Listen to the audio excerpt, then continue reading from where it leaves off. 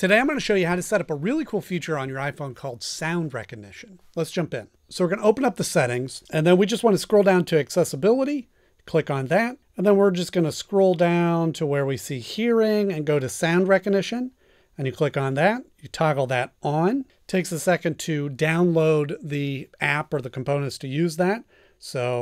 And then it pops up with a window here saying that it's going to add it to the control center. We say okay. And then what you do is you see that where it says sounds, none, you click on that.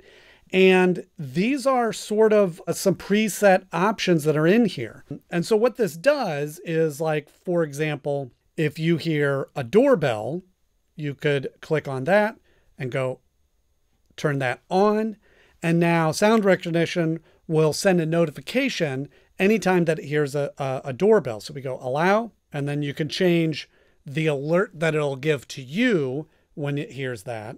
So we'll step out of that, and you could turn on as many of these you want. You could have glass break, you could have dogs barking, fire alarms, smoke alarms, all of that, baby crying, all of those things in there so that it'll alert you. And when you back out, I'll show you what this looks like. And then just to show you how this works, I have a doorbell sound effect on my computer here, and we'll play this and I'll show you what this sounds like.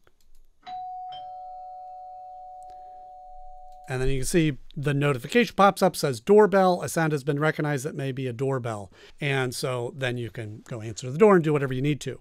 What this also did, if you remember, it loaded it into the tray. So if you just slide down your finger in the top right-hand corner of your screen, it'll bring up your control panel. And you can see there the little squiggly lines with the magnifying glass. You click on that, click and hold it.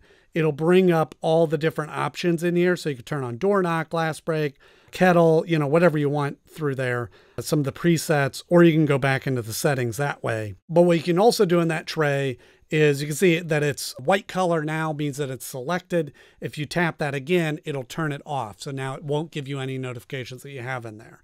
So kind of a neat tool that's hidden in your iPhone. I hope you found this video helpful, and I'll see you in the next one.